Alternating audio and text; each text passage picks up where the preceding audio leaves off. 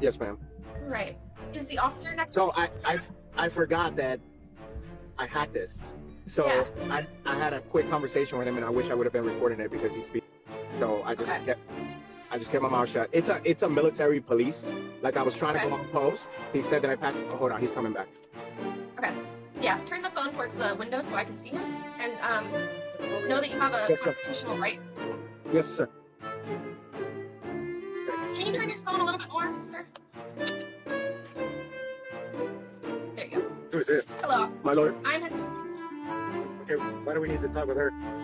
because he has a right to have his attorney present during any questioning by police. That is why, sir. Okay, this is a traffic stop. Anyways, here's Yes. the stuff back.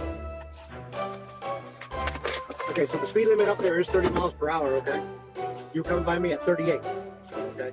So I don't know who she is or whatever. I mean, this is a traffic stop. You're not being questioned. You don't need your rights advised on a traffic stop.